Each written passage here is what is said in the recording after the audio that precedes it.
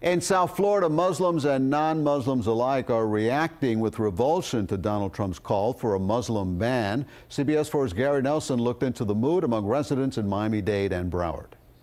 We have no idea if they want to bomb us. And with that, Donald Trump declared we should ban Muslims from not only immigrating to, but even visiting the U.S. At the Nurul Islam Academy in Broward, an American flag flew out front, and inside, a suggestion that the Don should brush up on the Constitution. I think this is unconstitutional by passing these kind of comments to a specific religion or a specific group of people. Some see Trump promoting a throwback to a darker time.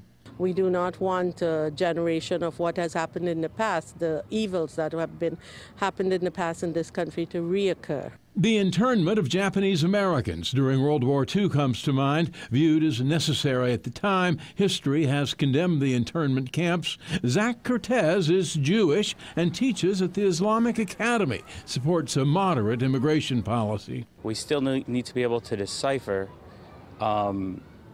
who is a threat and who's not a threat in terms of migration.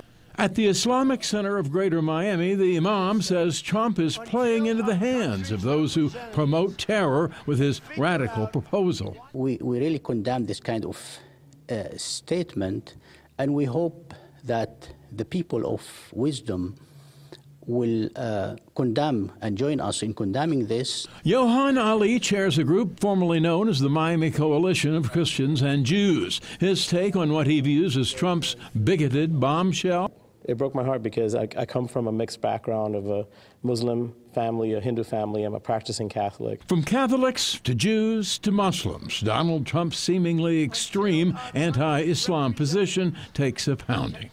Those on the side of moderation might take some comfort from history. In 1964, presidential candidate Barry Goldwater said, "Extremism in defense of liberty is no vice."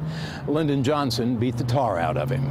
In Cooper City, Gary Nelson, CBS 4 News.